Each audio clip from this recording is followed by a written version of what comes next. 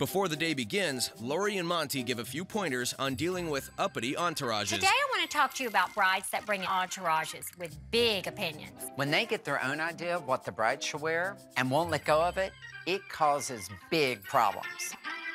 When you get stuck, sometimes it's best to put the bride in the dress, even if it's a mistake, and then you can move on. True. That way everybody can stay friends and we can avoid a mutiny. Works with us.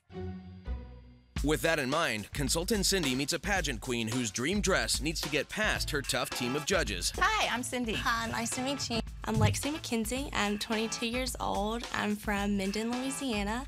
Who do you have with you today? Today I brought my mom, Aunt Jan, Aunt Michelle, my sister, my grandmother, my maid of honor, Natalie, and my bridesmaid, Wendy. So where's your wedding gonna be at? It's gonna be in Maui, Hawaii. So what kind of gown are you looking for? I'm looking, we don't know.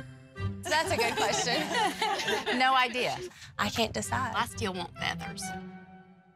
I just don't know if feathers on the beach